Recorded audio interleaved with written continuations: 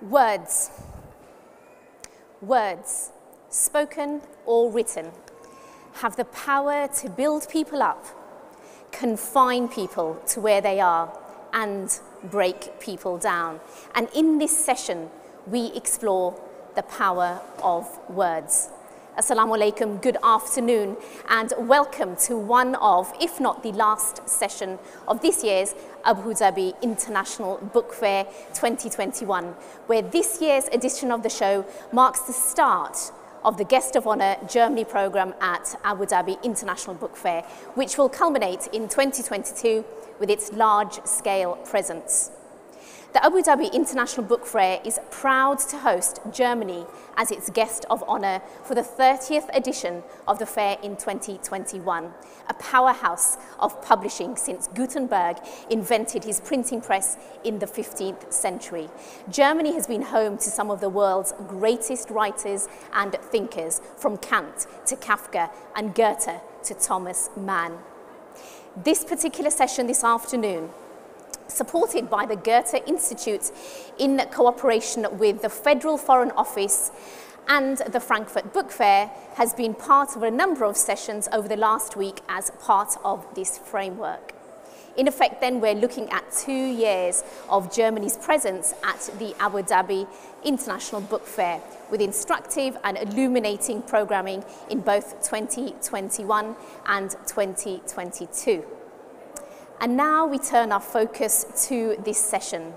For the next hour or so, as I mentioned, we will be exploring the power of words with 2 renowned poetry artists, one of whom has gone on to transition into a best-selling author, both of whom have captivated international audiences through their powerful spoken words, ignited and fueled by their sheer passion and emotion, taking the audience alongside them on a journey as they weave their storytelling through golden threads that connect the audience in a powerful collective experience. You are in for a treat today. Pierre Jarawan was born to a Lebanese father and a German mother and moved to Germany with his family at the age of 3. Inspired by his father's imaginative bedtime stories, he started writing at the age of 13. He's won international prizes as a slam poet, and in 2016 was named Literature Star of the Year by the Daily newspaper. Pierre received a literary scholarship from the city of Munich for The Storyteller, which went on to become a bestseller and a bookseller's favourite in Germany and Netherlands, France and Brazil. Song for the Missing is his second novel. Pierre has also contributed to stage writing and is a passionate freelance photographer. And we look forward to hearing about his transition to author from slam poet. Pierre joins today live from Munich. Pierre, a huge and heartfelt welcome. Thank you very much. Excellent, great to see you, and I'm looking forward to the upcoming conversation. Dr. Afra Atiq, here live in the audience at the International Abu Dhabi Book Fair, is an Emirati award-winning poet, the only female Emirati award-winning poet, having recently won the Special Achievement Award at the Abu Dhabi Music and Arts Foundation Creativity Award. She's been a speaker on multiple platforms and has a degree in diplomacy.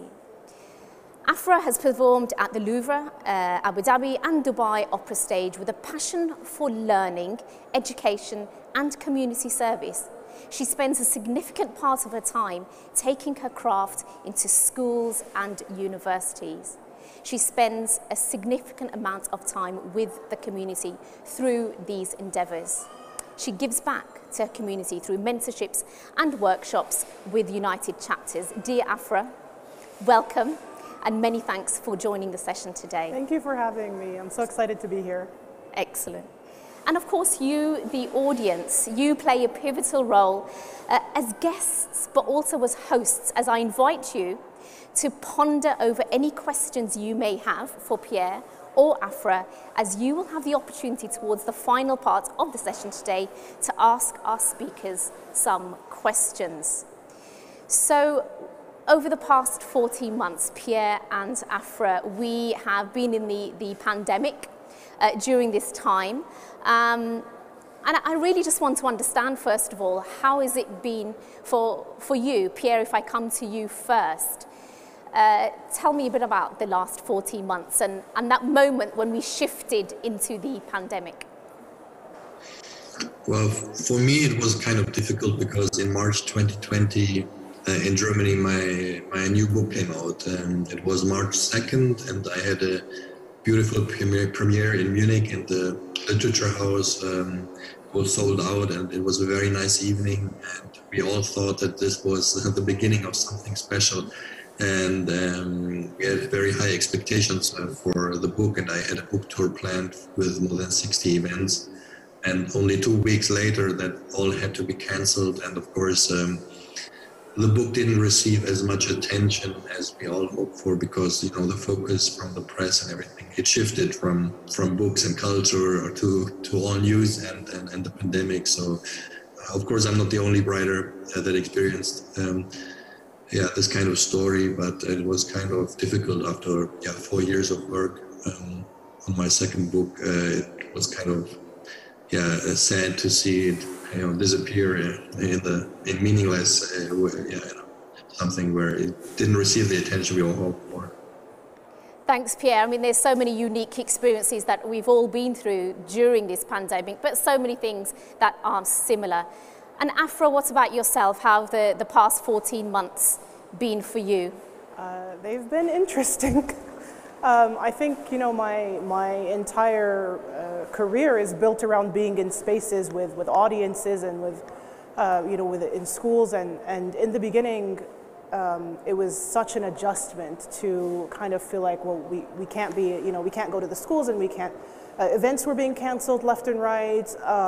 But it was a teachable moment, I think. I learned about creating work despite the circumstances and despite what else is going on in the world. And then you have on top of that the anxiety of being in a pandemic and staying safe. And I feel so blessed to be from the UAE and to have been in the UAE when the pandemic was going on, because it was handled quite well, and they made sure that everybody was safe, and I spent 365 days with my parents, and I feel like that was really the biggest blessing. And I think in the beginning I thought, I'm going to be home, I'm going to write, I'm going to do all of this stuff, and I basically didn't do any of it. So once I got past that, then I started to become more productive, but it was difficult.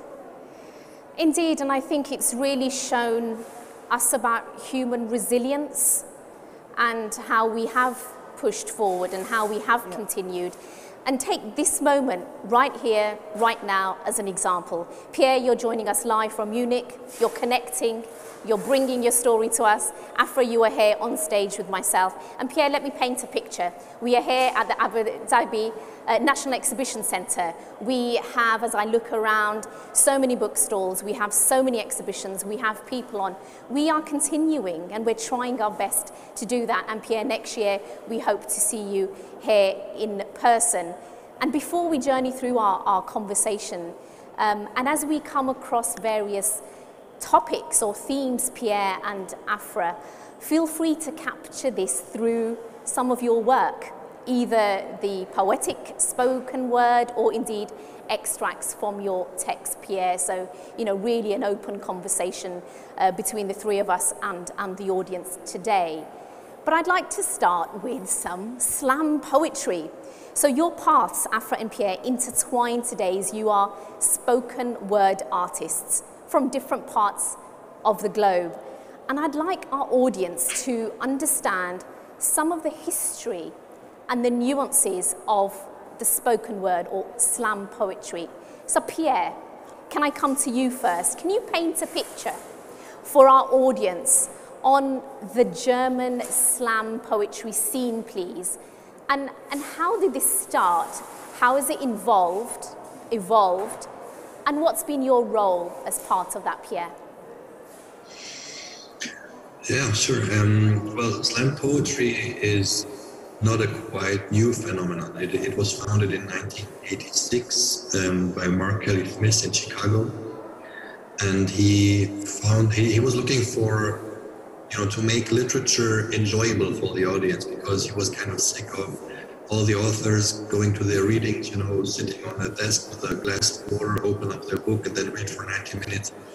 And by the end, everybody was asleep. And then he wanted to change that. He was like, literature, it can be entertaining, it can be fun. So he founded the first poetry slam in Chicago. It became first a phenomenon in the US, and then it came over to Europe. And Germany was one of the first countries in the 90s where slams took place. And it was a subculture, of course, in the 90s, but then it developed from that. And when I started in 2005, it was a very professional scene already. It was, you were able to earn money from it by doing workshops, by being booked and performing, and you could basically perform every night in any city you'd like. So that's why in Germany, the slam scene is also called Slamily, because it's like a big circus family that is traveling and performing. And today, I mean, it's basically, it has reached the status of mainstream, if you want. It really fills up big theaters, it fills up halls. Where when I was in the finals of the championship in 2012, it were 3,000 people. It was a live audience of 3,000 people. So, and it was streamed also via internet to the people who couldn't join. So it's really huge. And I think whoever starts today has very good chances of making a living of it. Leaving the pandemic aside, let's talk, March 2020 maybe. But I think it will be coming back after the pandemic. The audience is longing for cultural events and for readings, and poetry slam will always be part of German literature. Yes.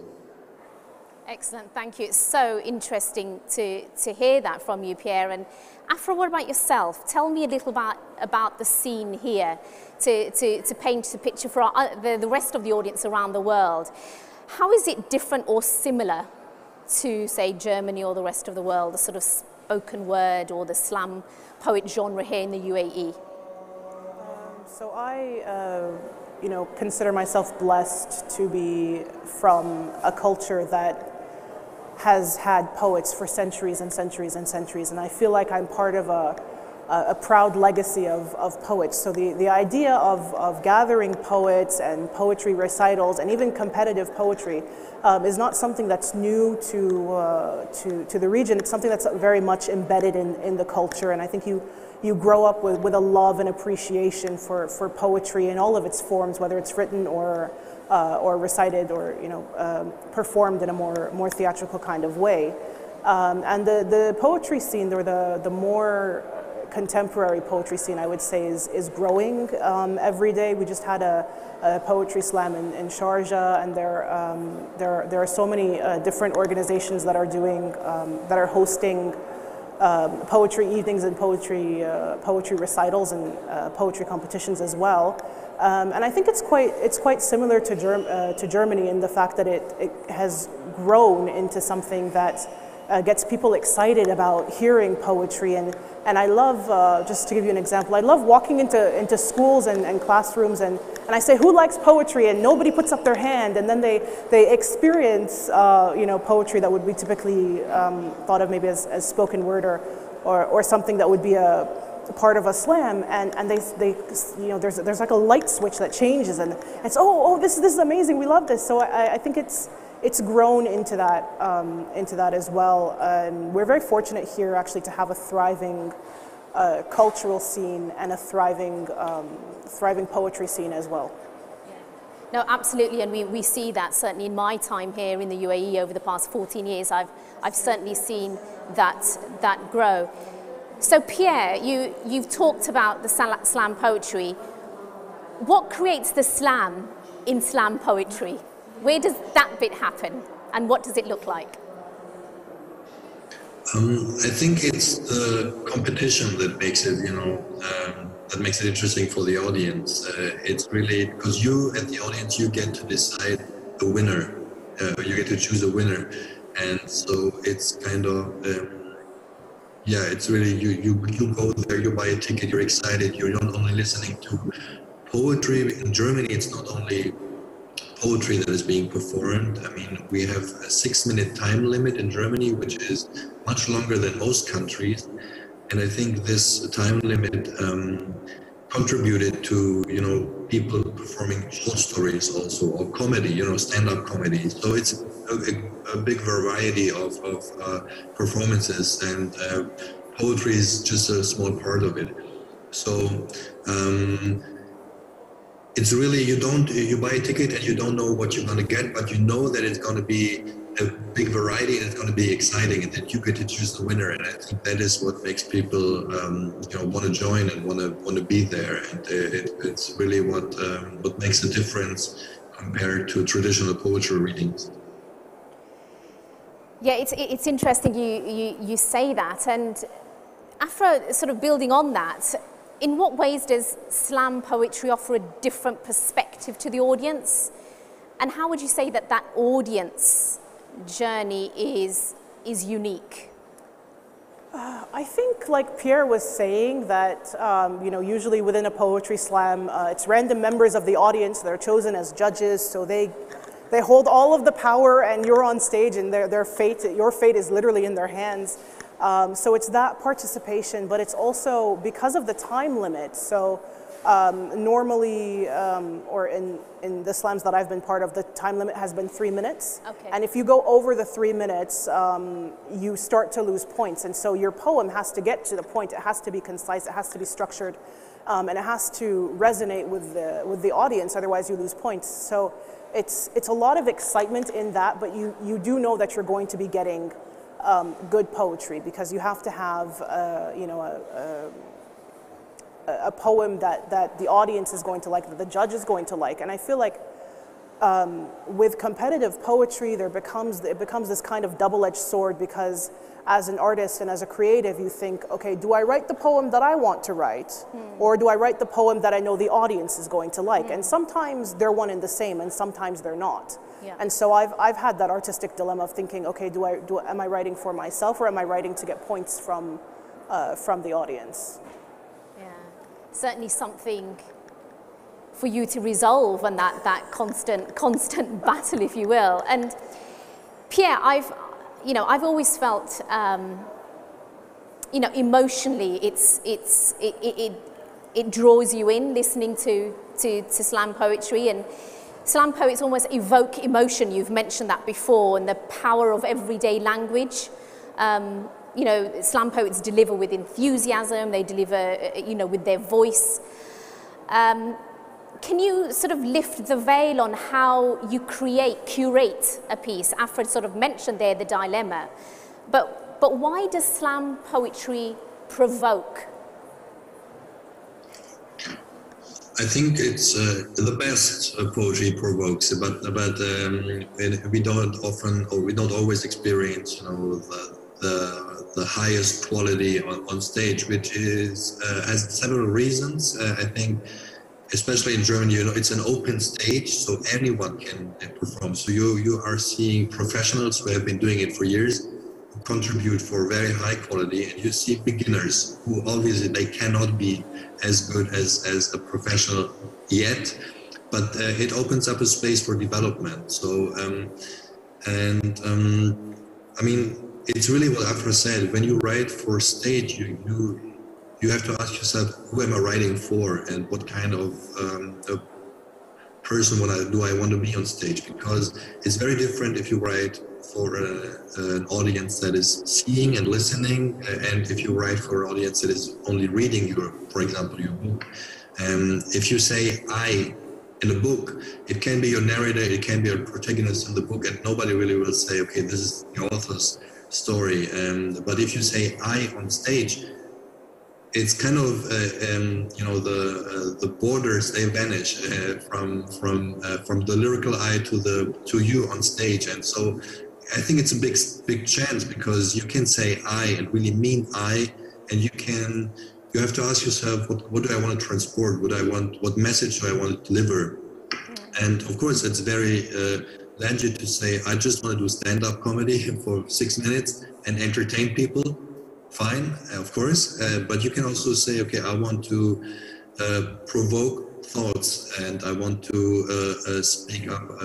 And that's yeah, great variety and a great chance, I think. Thank you, Pierre. I've often seen poetry, I don't know if either of you agree with this, as ideas without frontiers. And maybe writing is a little bit like that, you know, ideas without frontiers. And I've heard this being said about poetry, and particularly about spoken word poets, as they seem to have the strength of heart, you know, almost to voices that can't be silenced. Afra, is there anything that you won't be silenced on, and can you share an example of your work maybe where you have been on that cusp or the frontier of representing something that others are feeling, but you through your power of words can deliver? I think, you know, just it's an occupational hazard almost of being a performer and being a poet, being an artist.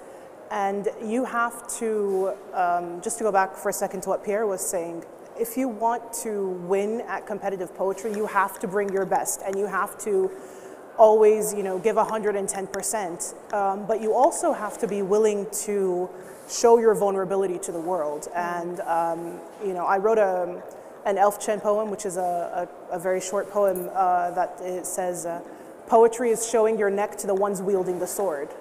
And that's exactly what it is. I think sometimes you get on stage and you're sharing your story, which might be a story that other people have experienced or gone through, but you are standing there saying, look at me, this is my story, this is my pain, this is my triumph, and putting it out there to the world. And it takes a huge amount of bravery and courage to get used to. I wrote a poem called Shira', and it was a poem that celebrates the underdogs.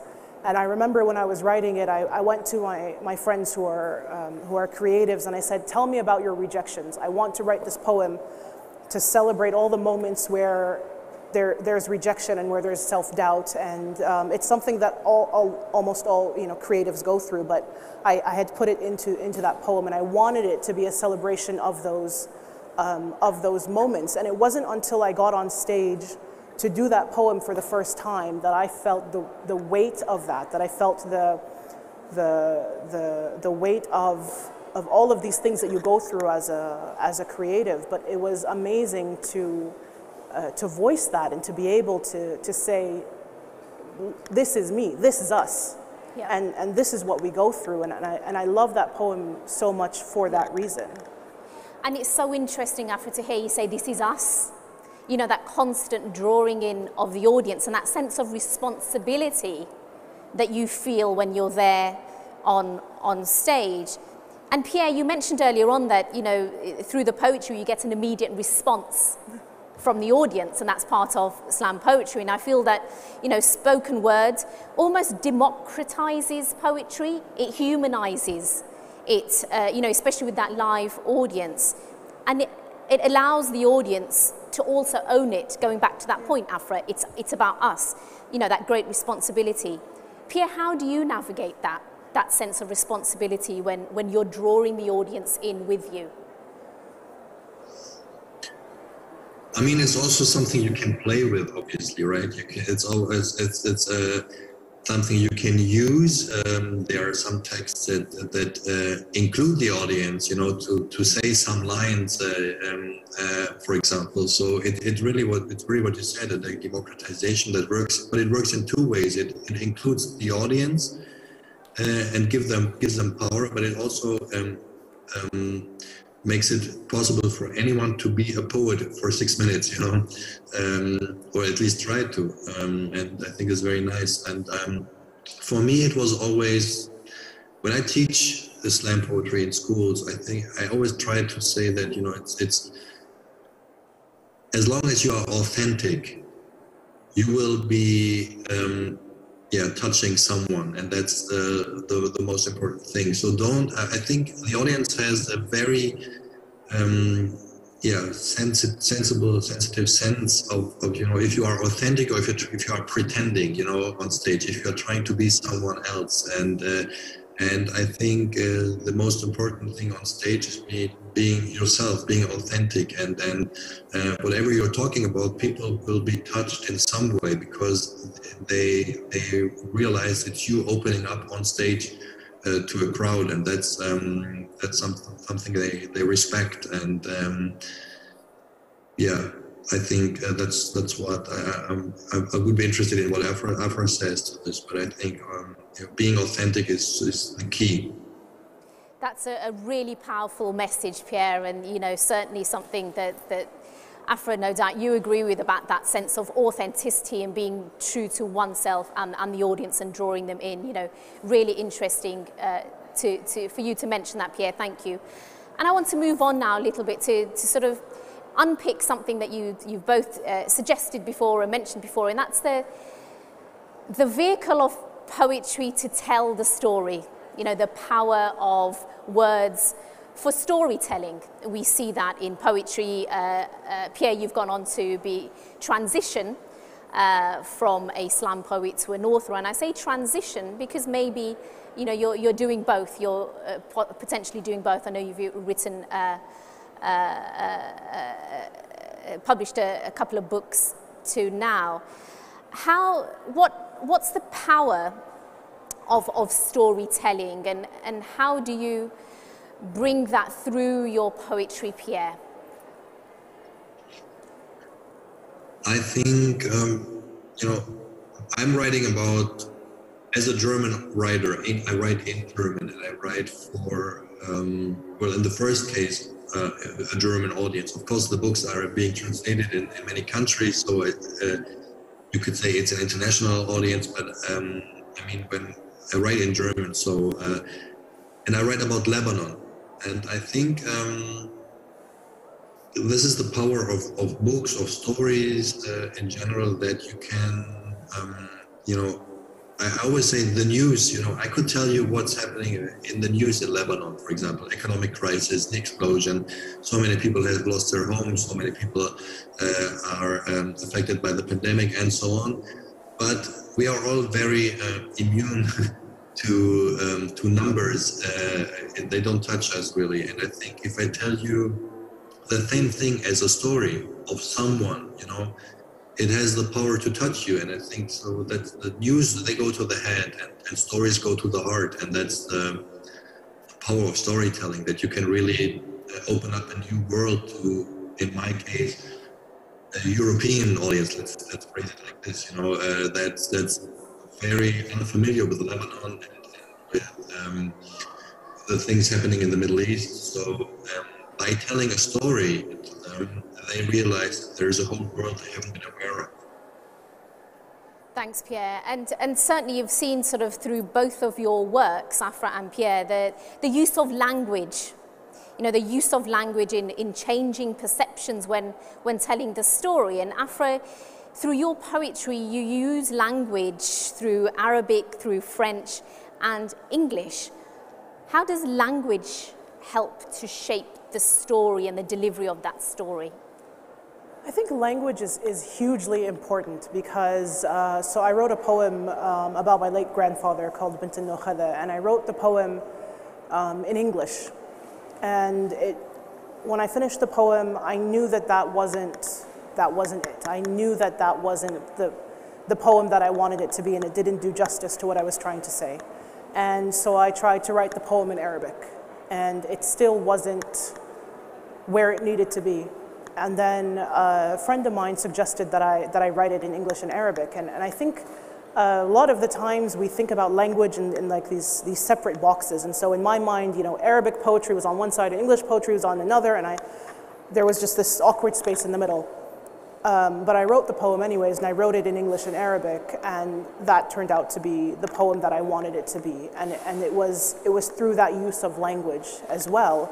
And I think that often things, especially when you're talking about things that are cultural or things that have to do with identity and you know, just different perspectives, language is an incredibly helpful tool. So writing about something in English with another language, I think will help not only reach a broader audience, but I think it will enhance the work itself, because sometimes your creative language is one language, but the work begs to be done in a different language. So it really, you really have to think about it in terms of what perspective do I want this work to have.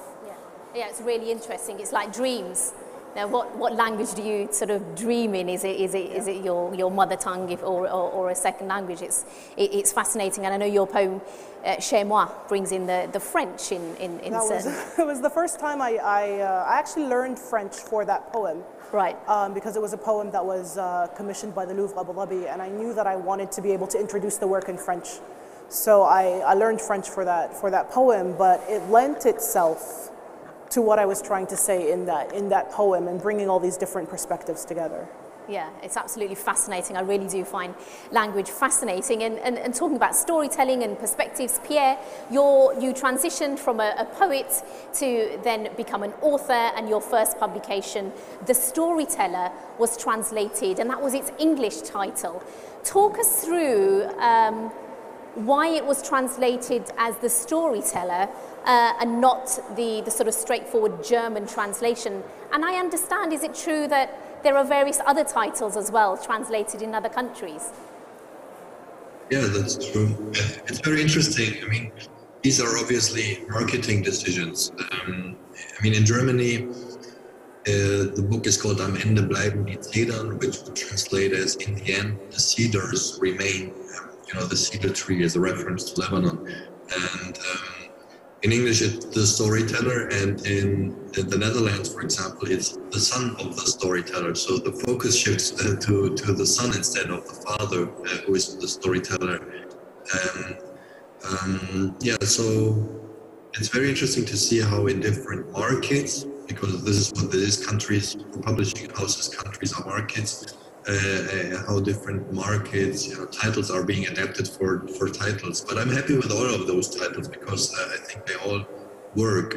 You could call the book The Storyteller, and it's perfectly suitable, but so is the son of the storyteller. So yeah, it's really interesting. And Pierre, with the different titles, do you think that they still convey the same theme and the same message? Even in different jurisdictions, they have different titles. Do you think that translation can be problematic? I wouldn't call it problematic. I mean, of course, with any translation, you lose something, but at the same time, you gain something. I always admire the work of translators. It's really such a hard job to, not only because you don't only have to translate, you know, the content, but you have to preserve the poetry in the language, the rhythm of the language, which is very hard to do. And I love the English translation, because, of course, not everything is exactly the same, because it can't be, but it's very original in those parts where it cannot be the same as in German. It makes great alternatives, and so it's really an incredibly interesting job to translate a novel, I think, and I have great respect for all those translators. And yeah, I'm with the English translation. It's one of the few I really can read and understand. With the others, I can't. But I'm very happy with how the book turned out, and I think it's exactly what if I had written it in English, this is what I probably would have written it. So it's really nice. I mean, certainly having read it in English, it certainly conveys a very strong message, the storyteller. And of course, the session today is being translated by some fantastic Arabic translators as well. So unpicking that idea of storytelling a little bit more, Pierre, you know, I mentioned earlier on in your introduction that you started writing at the age of 13. That's when your writing started to evolve, and during the past couple of decades, I've worked with lots of young people from the ages of 2, this high, through to the ages of 18. And those years are very influential. What do you think is important for children and young people to focus on as they start to tell stories? What is it that they need to do during those years, as you did when you were at the age of 13, to develop, to tell their story? I think it starts earlier with the parents. I think it starts with, being told stories as a child and being read to, so growing up in a house where books are available and stories are available, and being encouraged also to interact with those books and stories. So I think this is where it starts. But I always say, if I teach creative writing, for example, I always say, of course I can teach you things, but you will learn the most about writing by reading. So read whatever you can read, go to book fairs, get as many books as you can, or libraries, and just read. But you have to be a kind of a different reader. You not only have to be the emotional reader who loves to dive into the story, you also have to be an analytical reader who always has to ask himself, how is this done, on the level of craft, how is this crafted? And if you do that, I think that there's a very good chance to understand that although it seems like a very high or complex thing to tell a story, to write a novel, it's basically all comes down to craft. It's crafted, and there are techniques that you can use and that are being used. And I think reading is the most important thing that you can do if you want to be a writer. I totally agree, and I think we should continue to be read to, even as adults. Certainly read to my children who are 18 and 21, and I think it really does help to internalize patterns and internalize stories as well. And Afra, what about yourself? What were your sort of early experiences of storytelling? And I know you mentioned that poetry is a big part of the Arabic culture, certainly in the wider region, not just the UAE. What role does storytelling play as part of that? I mean, storytelling is, I would say that storytelling is central to our culture, and it's really we've been generations and generations of storytellers and poets, and so it's very much embedded in who we are. My earliest memory actually is being, I think maybe I'm 2, and I'm sitting on the floor in our old house in the living room, and in front of me is this, you're going to find out how old I am from this, but a giant Webster's dictionary, the blue one. It was this, it was huge, and I remember sitting on the floor in the living room and just flipping through it and thinking to myself, look at all of these words, and what do they all mean, and what can I do with them? And I'd like to think that was foreshadowing to the fact that I was going to grow up to be a poet. But from that age, I think words and stories and poetry have always been a part of my upbringing. They've always been a part of my life, and there are stories to this day. My mother read stories to us when we were younger, and to this day there are stories that I read in her voice, and so it's been central, and it's been a love that's really been embedded in me throughout my life, and words were always there, and books were always there. I mean, even when things were difficult, or when there wasn't anyone else, there was always books. There were always words, and there was always something to be learned. And I think because I started walking and talking at a really young age, and so I was always getting into all of the books and all of the things like that. So I think that's where it starts. And Pierre made a really good point about it does start with parents. And your environment. And I think the amazing thing about spoken word in particular is that it's accessible. It's not something that's far off, that you have to have special equipment or a specialized degree, or it's something that's accessible to everybody. And I think that even the book fair that we're at now is a big testament to how central and how important reading and literature and words are to our culture. Absolutely, and we're blessed to be able to do that in the middle of a pandemic as well, with still being safe in the current environment that we're in. Pierre, I want to go a little bit deeper into this idea of power of words and storytelling. And you transitioned from a poet to a writer. How do stories evolve? I mean, do you right from the beginning know where the journey is going to end? Or is it a case of, let me take it step by step? And I know it's different for different authors, but what was your experience during the writing of that first book? My experience changed very much from writing the first book and writing the second book. And when I started writing the first book, I came from being a stage poet, and I found it very liberating to now be able, to not be interrupted after 6 minutes, and to be able to really invent, protagonists that have a whole life to be told, and I loved it. And it has 450 pages, and I wrote that book in 8 months. And when I started writing the second book, I only had this experience, and I was like, okay, writing a novel takes about 8 months. So I started writing, and I realized it was much different. It took me 4 years to finish the book because I had to, and I think this is the more authentic writing experience. I had to delete, I had to start anew, I had to try, I had to trial and error to realize, okay, all I wrote up until now, it doesn't really work in the sense of, structure, making a story work. And so my whole approach to writing changed. And the first book, I wrote it really, I had a plan, I had a structure, and I realized that plan I made before writing. I started with the first sentence, I knew the ending, so I knew where I wanted to get to. And with the second book, I had a theme, I had a topic. I wanted to write about it, but finding the right story and the right structure for that theme was very different. And all in all, I deleted 350 pages while writing the book. So I deleted almost a novel to write a novel.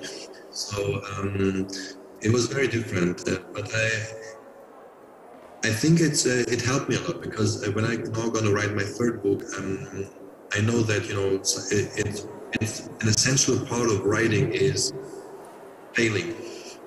In the sense of writing, realizing this is not, like Afra said with her poem, she tried and she realized this is not the poem I wanted to write. And I think this is essential. It's not, failing maybe isn't the right word, because you don't fail, but it's just one step of several steps that are to go, and realizing that this is not what you wanted, or this is not what will work, is one part of it. It's not failing, but it's just an essential part of writing. And I think if you can accept that, all pressure will go, because you don't have anything to lose, because you can allow yourself to write badly and to write, it's okay, because I don't have to use it. I can just delete it and start again, and it's a big relief to know that now.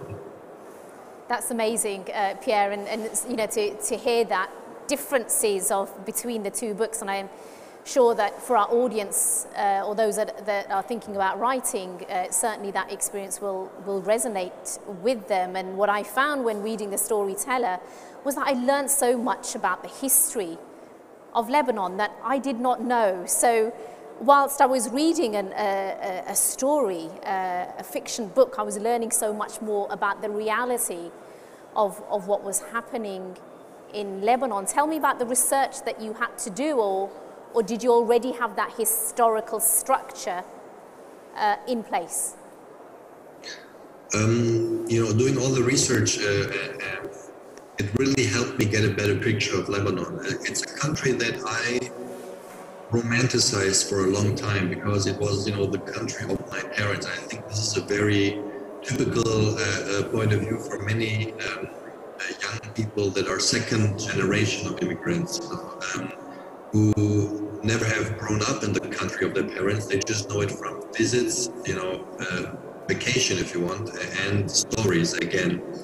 And these stories are mostly, more positive than negative, because they are memories from the parents, and they are they romanticize. And what you do is you start romanticizing it as well, because you go there in the summer for 6 weeks, all you see is great food, sun, the ocean, and then you go back, and this is Lebanon or whatever country for you, and this is how you grew up. And then suddenly you realize you're doing all the research, and you realize 15 years of civil war that have not been, still not being talked about, and the political class that is one of the most corrupt in the world, and all things that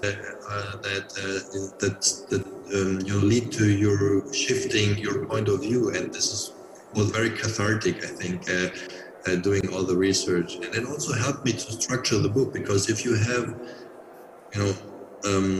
numbers, years, like, okay, I go from 1975 to 2015, for example, and these are historical events that happened, and I can use it as a scene or as a, it happens in the background of my story. It really helps you structuring your book more easily.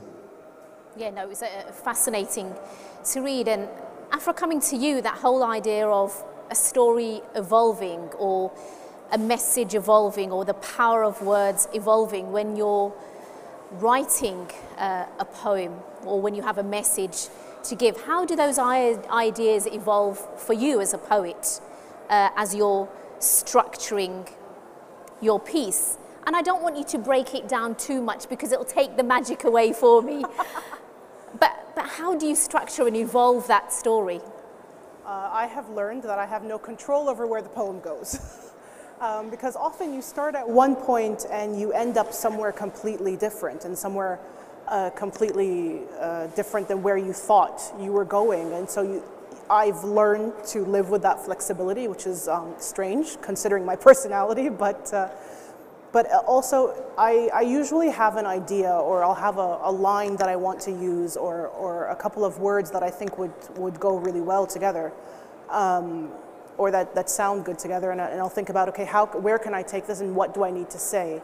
And for me, I feel an incredible sense of responsibility, because I think every poem I write, every time I'm on stage, it's a responsibility to myself, to my community, and it's just, I need to make sure that the message is there, and there's always a message. So I like to kind of have that mapped out in the beginning, but sometimes it takes a completely different turn. And I think often the best poems are the ones that take an unexpected turn. It's like a plot twist within the poem itself.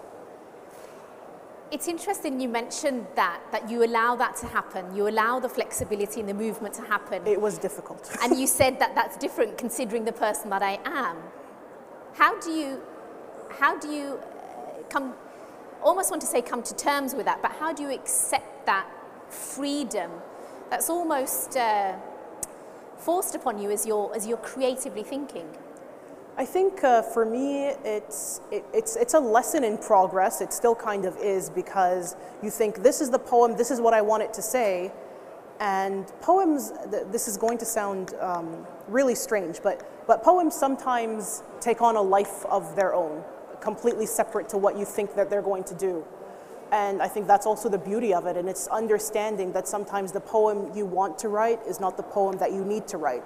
And it's not the poem that needs to be written in that moment. And so I've learned to work within that, and if the poem takes a turn, that doesn't mean that we can't use the first idea, later, or in something else, or turn it into a novel or a play, or a musical, perhaps. So nothing really goes to waste, but it's been a work in progress, and it's really understanding that poetry can go so many different ways. And I feel like that's also maybe a result of teaching, because often you're taught that, like, to think about written word work in terms of the way that stories are laid out. So there's a beginning, a middle, and an end. And sometimes with poetry, the middle will become the beginning, and the beginning becomes the end, and there's all these different ways you can work with it. I've noticed that children are quite good at kind of just working with that flexibility through the workshops that I've done. And I think it's just learned and unlearned behavior later. Totally agree with you. I love the idea of wanting and needing and that sort of, conflict there between that, but totally agree with you that I think some of the most creative are children. And sometimes we kill the creativity out of them as they progress in their education, and that's what we really need to get back. Good to change slightly the conversation now, and it's linked to storytelling, but it really resonates with both of your genres about fiction and poetry that share, and you've mentioned it before around identity. You mentioned identity before, Afra, and how has identity woven a golden thread through the work that you've done, you know, the poetry side of things, and how do you express who you are through your work, Afra? You know, I think in the beginning, I was writing about all of these huge topics and all of the things that I wanted to change in the world, and you know, that was great and it served its purpose. But I got to a point where I was looking at my work and I was thinking, okay, but where are you? Where is Afra in all of this? And so it's about, like Pierre was saying, it's about being authentic and being true to yourself and expressing that through your work, through the word choices that you make, through the language that you choose to use, and being authentic in who you are.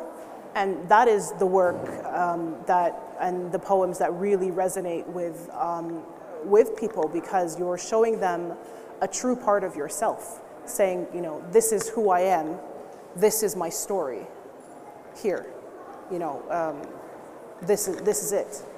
And I think that it's really about understanding who you are, and that comes with time, and it comes with practice, and it's something you really have to work on to be comfortable sharing who you are with an audience. And I think it's quite daunting. Yes. To, you know, especially like throughout the workshops and things that I've done, I find that people will write the poems, and then you ask them to share the poems, and then it becomes, well, no, I don't know, what this and that, and the amazing thing is that once you cross that barrier, magical things happen.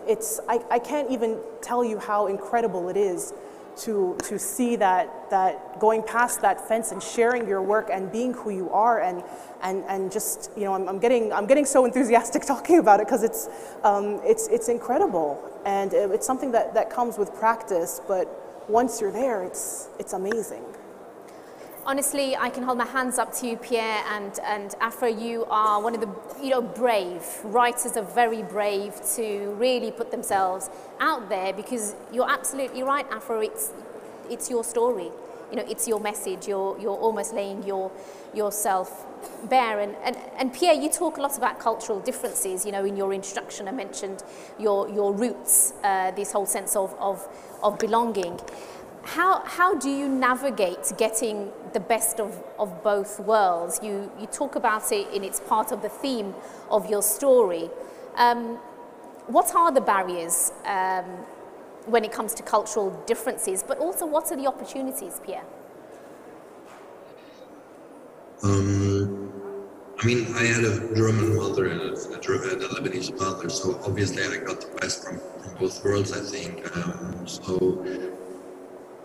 I think the experiences of growing up like this differ very much in Germany or anywhere probably from someone who has, for example, Lebanese-only parents and whose whole appearance, you know, is more Lebanese than mine. So growing up like someone like that in Germany probably is very different. You make a different experience. You know, you are more often probably the stranger to people. You know, you are. You know, I luckily I never had to make this experience, and when writing, it was important to me to not, as I mentioned, romanticize, you know, the Lebanese culture or the Lebanese story, but at the same time show that there is a lot of tragedy, you know, to that, and that there is a lot of beauty also. That it's not only one side of the medal that is all just being talked about in the news, but it's more complex. To show that complexity, because culture is complex, and identity is even more complex. And if identity is made of two or more cultures, it's probably the most complex thing you can write about. So. And then again, I think it comes to being authentic, to try to captivate the emotions that come with that in your writing, and to transport that, and just to make people who have no idea what it means to, in Germany we say, sit between two chairs, you know, there are many people who say in Germany, I'm always, you know, the stranger, but in my home country, or the country of my parents, I go there, I'm the stranger too, so where do I belong? And I think and that's again the power of stories, trying to make that experienceable to someone who has no idea of what it feels like. It's probably the strength and what I aimed for when I wrote the first book. Thank you, Pierre. So much of that resonates with, you know, my own experience as well, and certainly stories that resonate with me personally. And, you know, two of the most common questions that, you know, we get asked here in the UAE, 200 nationalities, you know, more than 200 nationalities here in the UAE. Common questions are, where are you from? And the second one is, where are you really from? You know, that idea of culture and identity. And we come towards the end of the session today. I want to turn to our audience to see if anyone has any questions for Afra or Pierre today.